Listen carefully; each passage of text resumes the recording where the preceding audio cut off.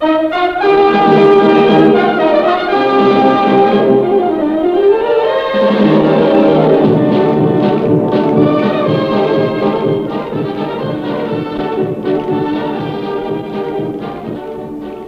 explorers in the Southeast.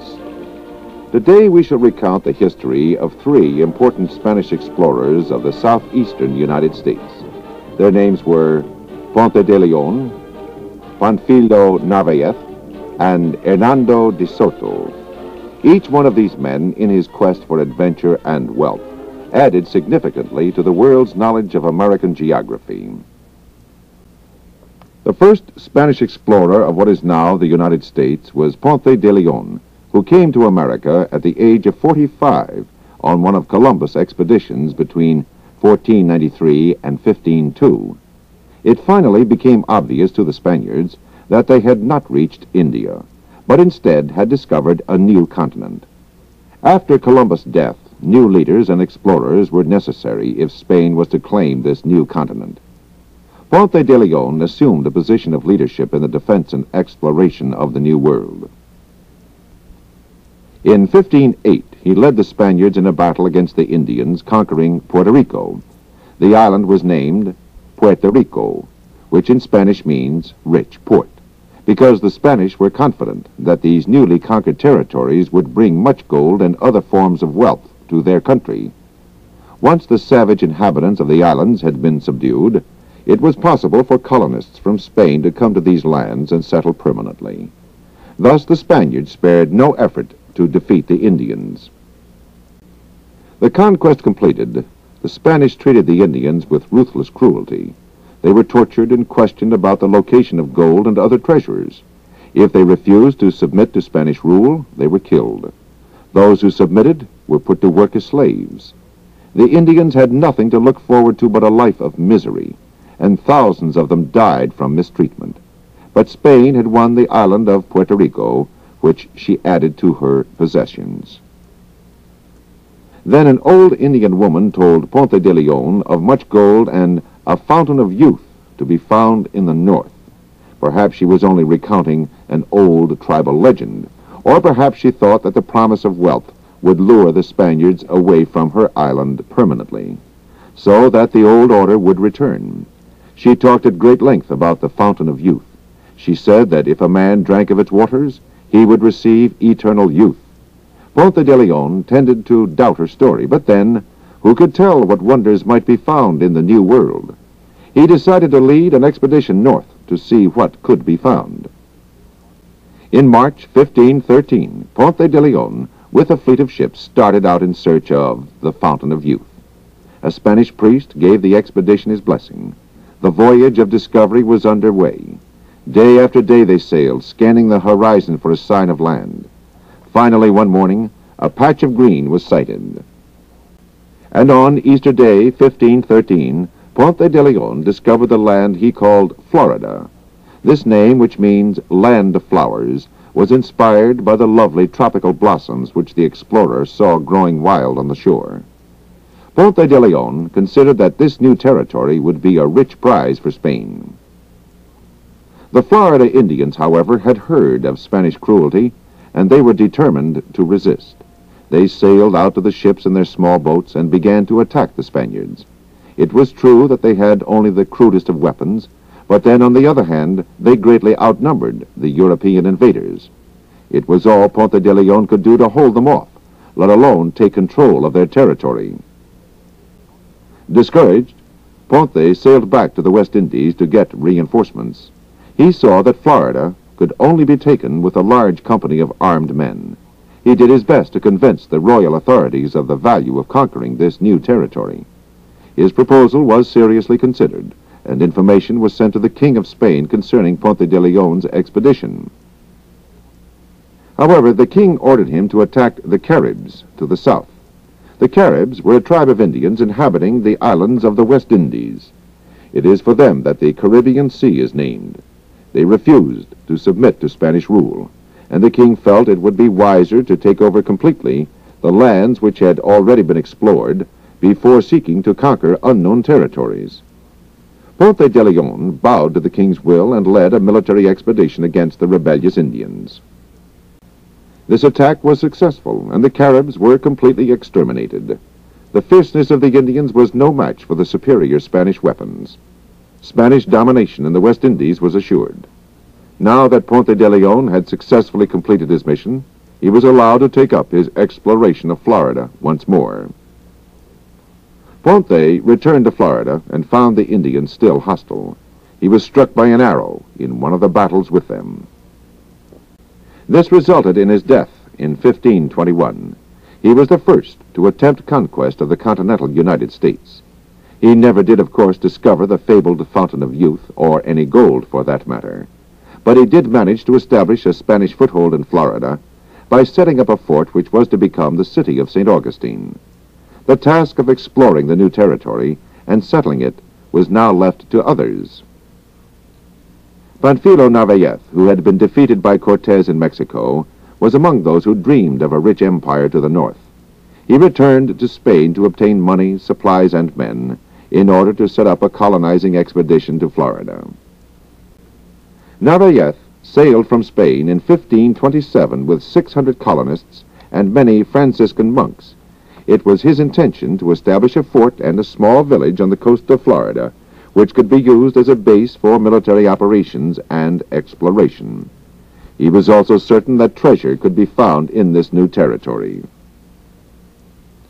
Landing on the Florida coast in 1528, Narváez and his men found unloading the expedition rough and tiresome work. Actually, Narváez had little interest in the colonization of the territory. He was anxious to begin the search for treasure. He began organizing scouting parties to see what could be found in the surrounding country. Narváez discovered a gold trinket in an Indian hut nearby. He was sure that vast treasure was close at hand. However, no gold could be located in the area. Narváez began to interrogate the Indians as to where gold could be found. Actually, they knew no more about the location of gold mines than Narváez himself.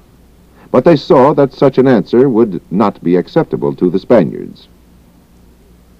The Indians told Narváez that the wealthy city of Appalachian was to the north. He plunged into the Florida jungles.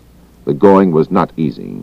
The Spaniards had swamps, mosquitoes, and the tropical heat to contend with. After weeks of hacking their way through the thick forest, the expedition arrived at Appalachian. But no gold was found. Wealthy Appalachian was only a tiny Indian village. These Indians had no more gold than the others. The whole expedition had been made in vain. Disappointed, Narváez returned to the coast to find that his ships had sailed back to Cuba. The other Spaniards thought he was dead. They saw no reason to remain in this wild, unexplored territory with its hostile inhabitants. Narváez and his men would have to shift for themselves. The desperate Spaniards were reduced by starvation to eating their horses. They built small boats and sailed away from the Bay of Horses, which is the name they gave to this point of the Florida coast. Their only hope was to construct small boats which might take them safely back to lands already settled by the Spaniards. They thought Mexico was close by and launched their tiny craft. They imagined that they could survive long enough to reach Mexico, where they would be well received by the Spanish colonists.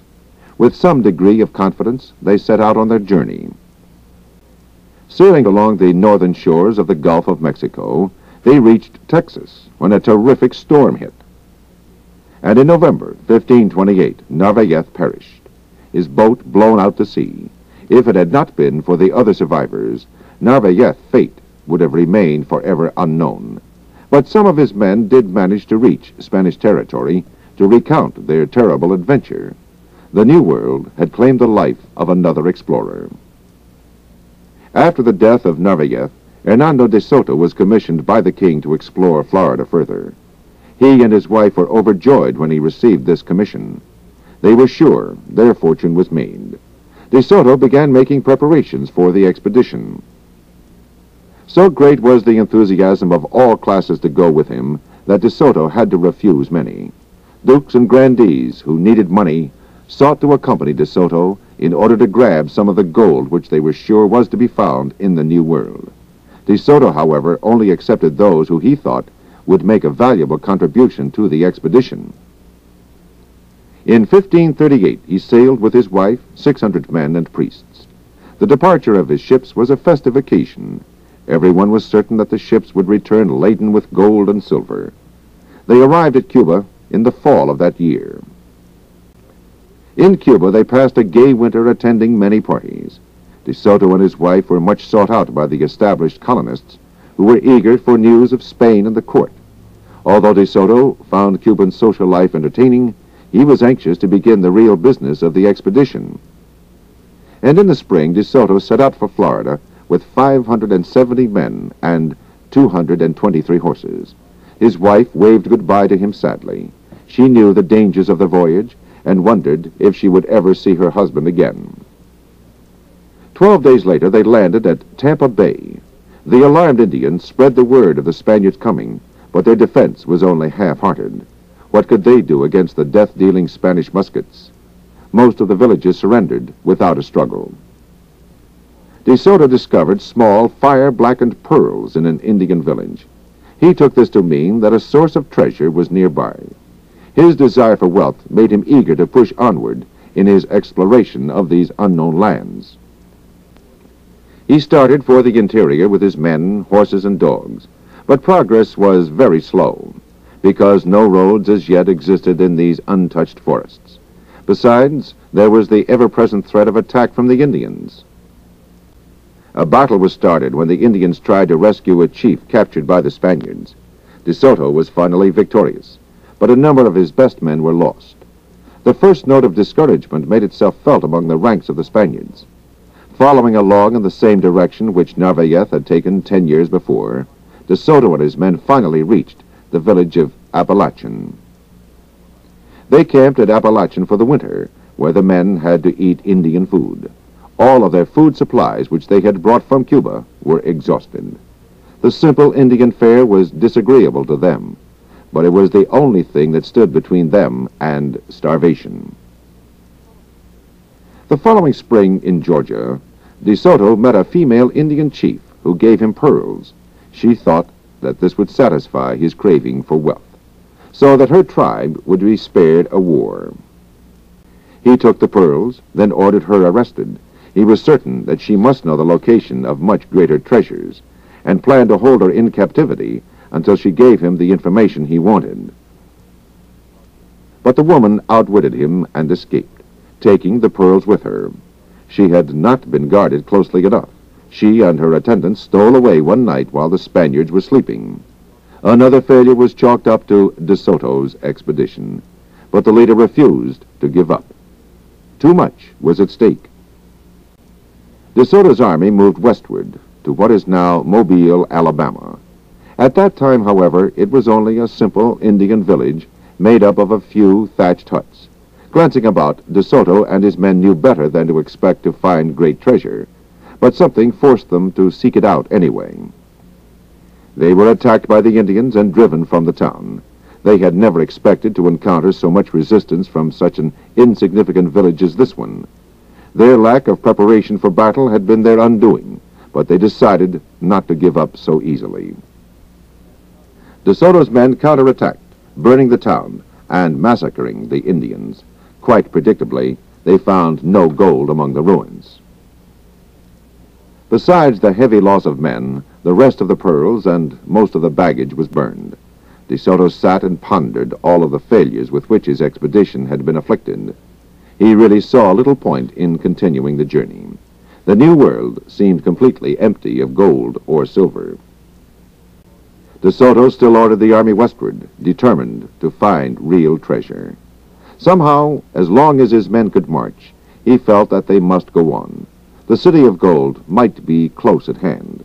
Besides, the king would be furious if his investment in the expedition came to naught. As DeSoto moved westward, he suddenly stumbled upon a major discovery, but it was not gold. He discovered the Mississippi River in 1541 at Chickasaw Bluffs. DeSoto admired this vast waterway, and he saw in it a solution to one of his problems.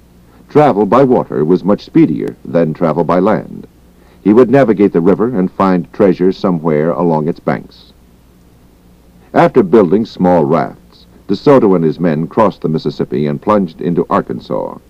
The explorer came upon forests, Indians, and wild animals, but no gold. He neared the edge of the plains at the same time that Coronado advanced from the west. This second Spanish explorer had begun his expedition from Mexico, moving northward through Texas in search of the legendary golden city of El Dorado. Coronado was to meet with no more success than DeSoto. DeSoto's optimism was growing weaker, but on the other hand, he knew that travel on the Great Plains would not be difficult. He did not reckon with the severe blizzards which struck these lands during the winter. The Spaniards and their Indian slaves endured 3 months of bitter weather. The tiny shelters which they built offered little protection from the icy winter winds. Disease began to strike down the Spaniards. And in May, DeSoto died alone in a hut, blamed by his men for their troubles. None of his dreams had come true. The Spaniards buried DeSoto in the great river which he had discovered, the Mississippi, to keep from the Indians the news that he was not immortal. The Indians had feared DeSoto as a god, and if they learned of his death, nothing would keep them from attacking the Spaniards. After DeSoto's death, the soldiers decided unanimously to turn back. With DeSoto's Lieutenant Mososco in command, they built small boats and tried again to reach Mexico.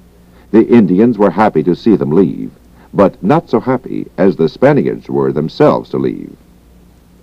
After a bitter voyage of great hardship, they reached a Mexican coastal town. They could hardly believe that they had returned safely to their own people. The expedition had been a failure from the standpoint of finding gold, but the survivors were able to turn over a great deal of information about the North American continent, which was useful in later explorations. DeSoto's contribution has been summed up as follows. DeSoto's explorations of the southern United States and his discovery of the Mississippi River assure him a place of importance in American history. And in the long run, perhaps the expanded knowledge of American geography came to be worth more than any gold DeSoto might have found.